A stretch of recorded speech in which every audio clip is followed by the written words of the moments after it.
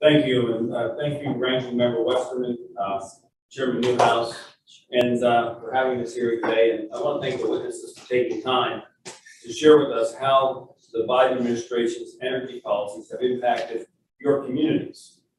The opportunity to join my colleagues in bringing to light the heavy cost of Joe Biden's flawed climate goals imposed on the American people.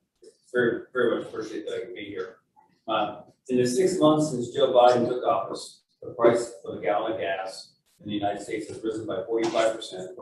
The people who are most affected by the administration's anti-domestic energy approach are families and individuals on fixed incomes, especially our seniors. The average price of gas is roughly $1 per gallon higher than a year ago, with inflation increasing the prices of so many other consumer products. How are Americans going to afford travel to and from work, purchase groceries, and make ends meet in their daily lives? With the price of fuel skyrocketing, we must redouble our efforts to safeguard mining. Pennsylvania ranks first nationally for underground gas storage sites, second for natural gas production, and third for coal production.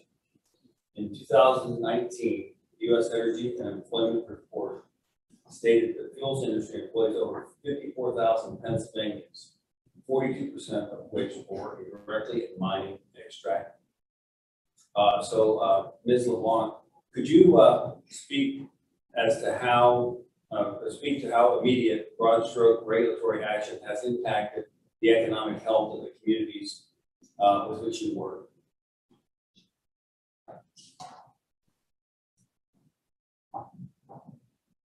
Yes, thank you. Sorry, took me a second to get off mute.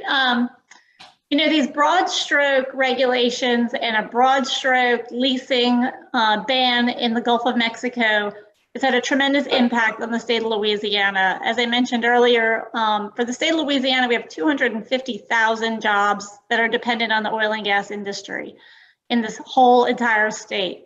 Down along the Gulf Coast, many, many jobs. And it's not just those jobs that are directly related to the folks that go offshore and are doing the hard work of the offshore development. It's also those onshore jobs, whether it's the hardware stores, the grocery stores, the car dealerships. Every single trickle-down industry is dependent on a robust offshore industry. And right now, as we're seeing this administration make these broad strokes, part of the problem is it casts that uncertainty. And if there's one thing that's needed for offshore investments, it's a high degree of certainty, as we heard some of the other panelists talk about.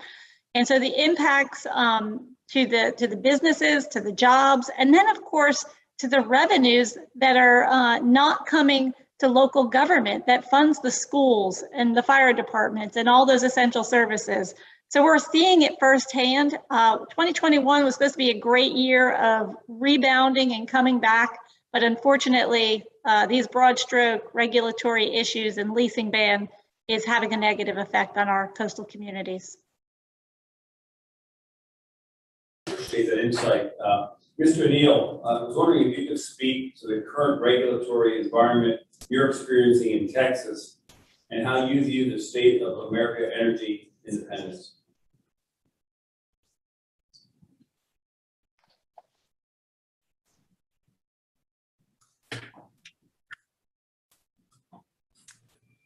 Thank you. The state of American energy independence is dependent upon favorable governmental regulations to allow us to plan for the expenditures. Everything that has been talked about today is all centered on the fact that we need the energy to support the growth of our economy and our country, but we need it for the full employment of the people that live in our various states.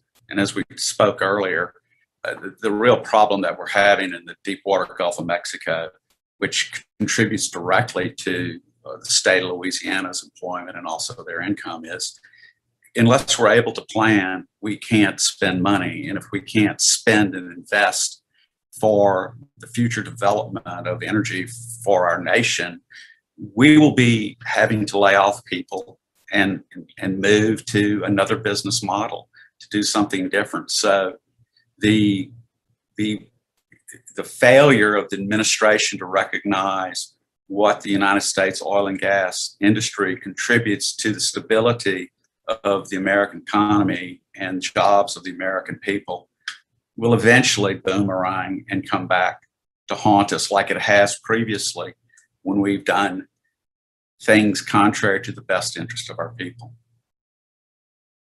I appreciate that, and I see that I'm about out of time here, but I just want to thank you for your insight on the investment in future development, because without investment in future development, we're not going to see the energy that we're going to need for our economy and to make sure that we're successful in America. You know, I hear the president say build back better, but we're not going to build anything unless we have energy independence and abundance of energy in the United States. So I appreciate it. Thank you.